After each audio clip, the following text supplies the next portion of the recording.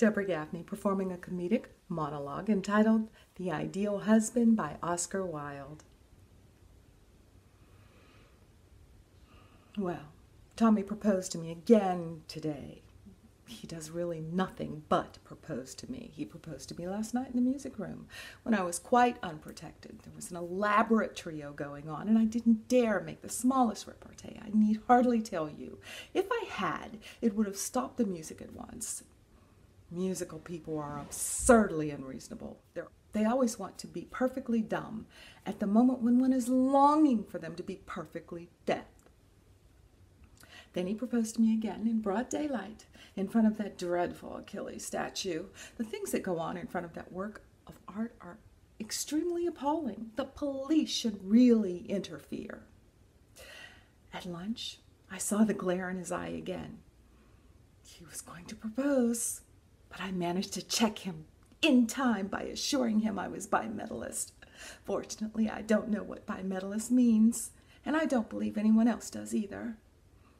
If he proposed at the top of his voice, I wouldn't mind so much. That would produce some effect on the public. But he wants to be horribly confidential. He talks in a romantic tone, but like a doctor. Extremely confidential. I'm fond of Tommy, but his ways of proposing are horribly out of date.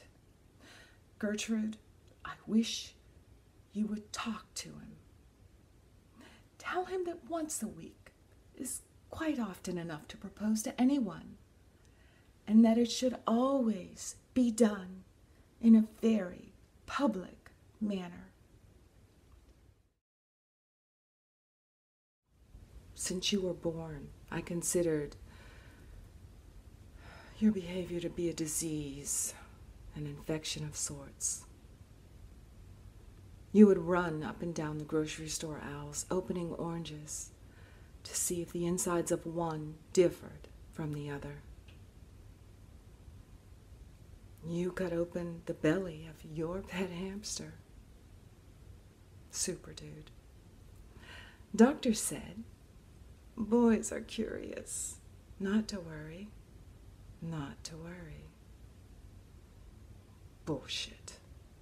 I knew.